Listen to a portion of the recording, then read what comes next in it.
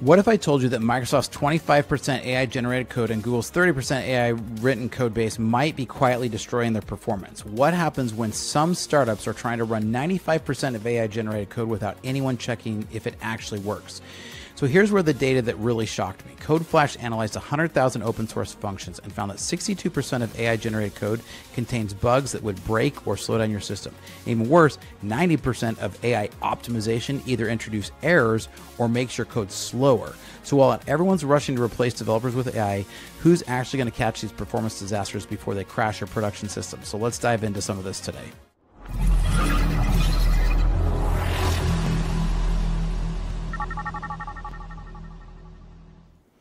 Welcome to Startup Hack. I'm Spencer, and here at Startup Hack, we train software developers in our coding bootcamps as well as build custom software solutions for companies. With a decade of executive leadership as a fractional CTO and 25 years in software development, I've mastered transforming tech teams and products.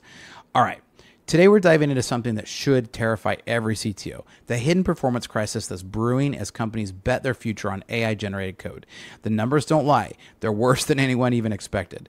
So CodeFlash presented a devastating findings at a recent conference, right? AI struggles massively when writing performant code. Their analysis of 100,000 open source functions revealed that 62% of AI-generated optimizations would introduce bugs if developers accepted them outright. Now, the remaining 38% that were technically correct, 73% provided less than 5% of a performance improvement for like this trade-off of the complexity of code, or they actually made the code slower. So that means that 90% of AI code suggestions are either broken or useless for performance.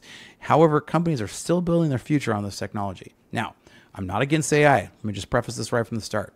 It just needs to be learned to use responsibly. You wouldn't just take your car and let it drive itself. I know, that's an Elon Musk reference. I actually love Tesla and love my FSD.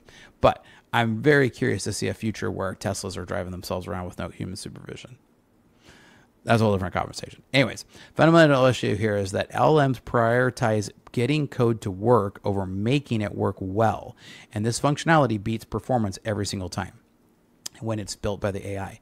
So now when I build past companies, performance was everything because so for instance, when I built Clean Router, performance was absolutely everything. Clean Router is a router that filters internet for parents.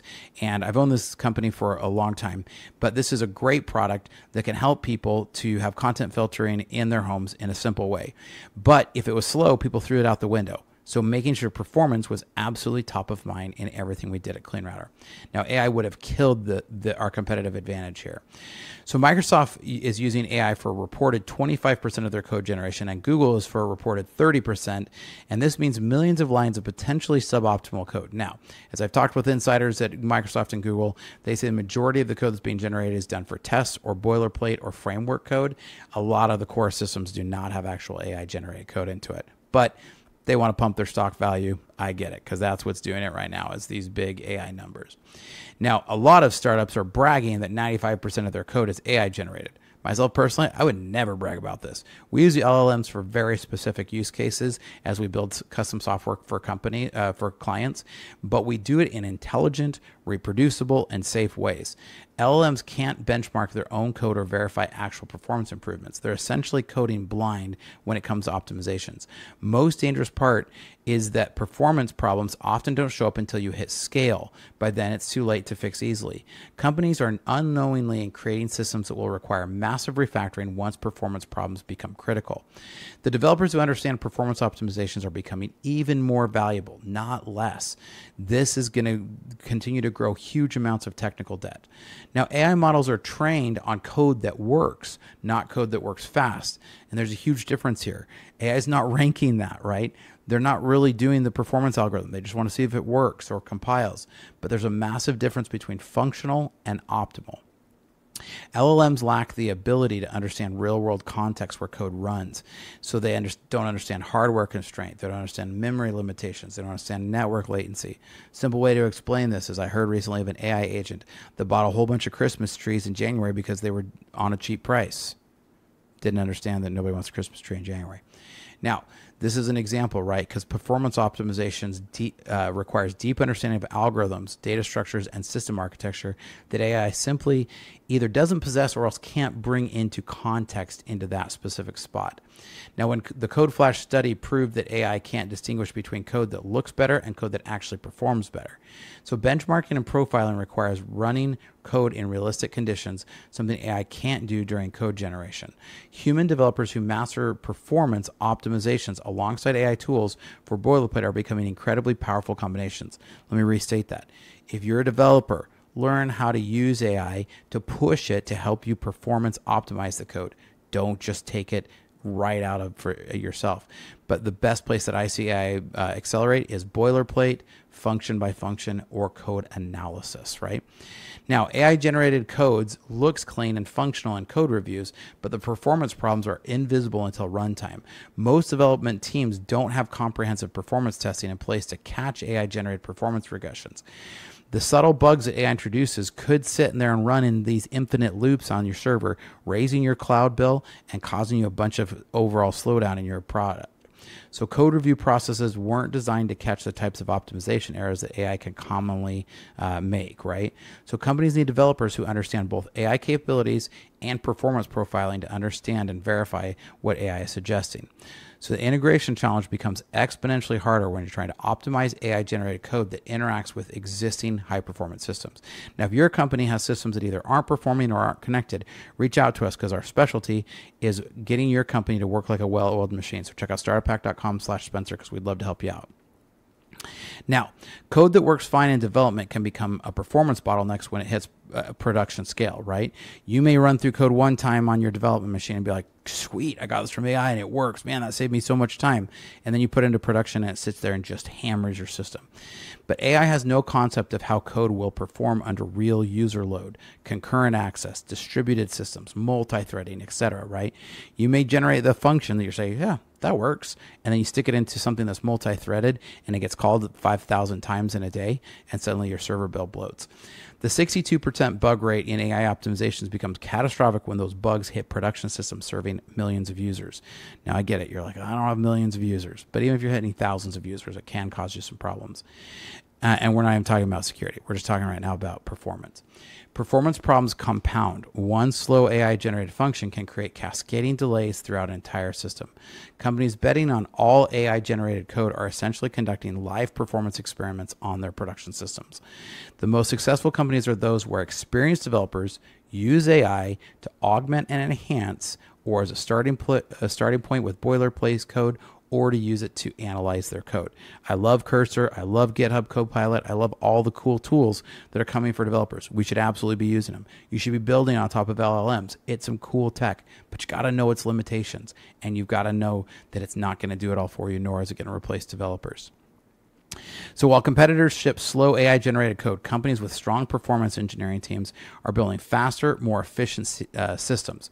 So the skill gap between developers, between those who are performing with AI and those who are not, or those who are just using AI to generate a whole bunch of spaghetti code, is going to become big quick. There's going to become an actual gap between the company's performance on the software that they build. Performance-conscious developers are using AI to handle boilerplate code or to analyze code and help them find the things that they can fix, right? This is what AI is really good at. Hey, grab this, run the system, do some analysis on it. Come back, check it 5-10 minutes later, and you'd be like, oh, those are some great suggestions. I should go fix that now. Those are great use cases for AI. It's really good at that because it can look at a wide range of things really quickly, but don't trust it to build that for you. That's where your expertise has to come in. So companies that invest in teaching their developers performance optimizations alongside AI tools are creating unstoppable competitive advantages. The market is rewarding systems that perform well under load, and user experience directly correlates with business success. I know one of the biggest killers for a lot of SaaS products is how fast it can perform. So cross-functional skills that bridge AI capabilities with performance engineering are becoming a very valuable skill in tech. So a 5% performance improvement across a system serving millions of requests translates to massive cost savings and better user experience. The 75% of correct AI optimizations that provide minimal performance gains are actually wasting developer time and adding complexity. And when you add complexity, that is going to cost you time over the years. You always want to write code like the person who has to manage it is a deranged psychopath. And honestly, the AI doesn't care if the deranged psychopath hates it or not. That's why you've got to make sure that you're doing your performance optimizations. Performance problems don't just slow down applications. They increase infrastructure costs. They reduce user satisfaction and hurt business metrics. When CleanRouter processed millions of different content filtering requests, every millisecond mattered for our customers' user experience. AI-generated code that prioritizes readability over performance creates hidden costs that can compound over time. So companies that understand and are doubling down on performance-focused developers, not replacing them with AI. Now, the tech hiring is up for people in AI-centered jobs, right? AI-reported jobs that are needing AI development are up 40% year over year. I know a lot of people are showing numbers about how software development is down. Those are the generalized software development. People who know how to use AI, those jobs are up 40% year over year. So the hidden cost of running inefficient AI-generated code at scale are starting to show up, and the infrastructure bills are starting to pile up, and this is why you're seeing those job postings really start to grow. Companies are being incredibly picky about hiring because they need developers who understand both AI tools and performance optimizations. So the organizations that figure out how to combine AI productivity with human performance will dominate in their markets. Performance problems created by AI-generated code require specialized knowledge to debug and to fix them, making experienced developers even more valuable. So this is where experience is so important. At Startup Hack, we actually have started a registered apprentice program. So if you're Utah or Idaho and you're interested in a year-long registered apprentice program, we will pay training wages to train developers to come into our company so that we can put them into place into our various different projects. So reach out to startuphack.com/jobs because we'd love to get you started if you're in Utah or Idaho. Now, AI can generate individual functions, but struggle with system-wide performance architecture that requires understanding of how data flows and bottlenecks. And that's why the most complex performance problems occur at the intersection of multiple systems. It's where these systems connect that can cause the most problems. Experienced developers who understand how to design performant architectures are becoming incredibly valuable as AI handles more routine coding. The integration challenge multiplies when you're trying to make AI-generated components work efficiently within high performance systems. So the big thing here is if you want to be able to stand out right now, you need to learn to effectively benchmark, profile, and optimize AI-generated code. And this is becoming a critical skill that dramatically increases developers' market value. The gap between developers who can measure performance and those who can just hope AI suggestions work are creating a huge opportunity. Companies are discovering that AI-augmented developers who understand performance optimizations deliver results that seemed impossible even just 2 years ago. Developers who master the combination of AI tools for productivity and human expertise for optimization are commanding huge salaries. So early adopters of this performance-focused AI approach are already seeing a lot of demand for their skills. So the next phase of software development will be defined by developers who can leverage AI and use its productivity while maintaining performance excellence and know and understand the fundamentals.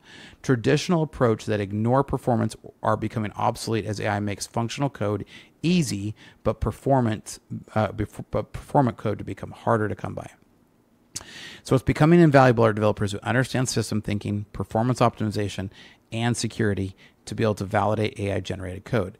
Companies that combine these together are starting to look for people who have this expertise.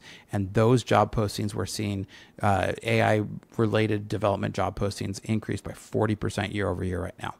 So I've never seen a bigger opportunity for software developers who understand both AI capabilities and performance engineering. The future belongs to those who take this for themselves. Now, what do you guys think? What's your thoughts? I'd love to have a great discussion. Here at Startup Hack, we love to train software developers and to build custom software solutions for companies.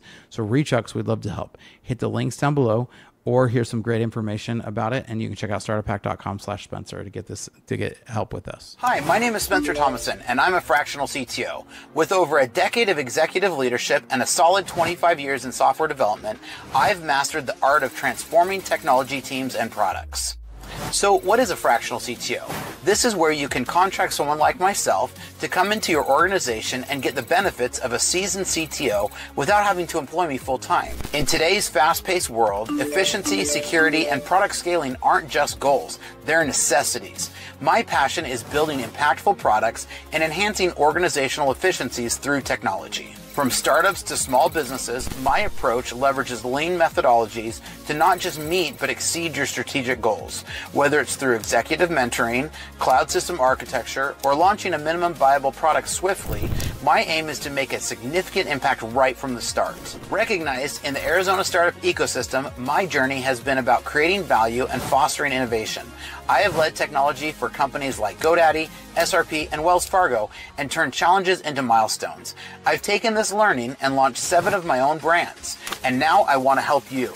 So if you're looking for a fractional CTO who brings a wealth of experience, strategic vision, and a proven track record, let's connect. Together we can build technology that not only drives your business forward, but also makes a difference. Technology leadership redefined to fit your needs. So reach out today.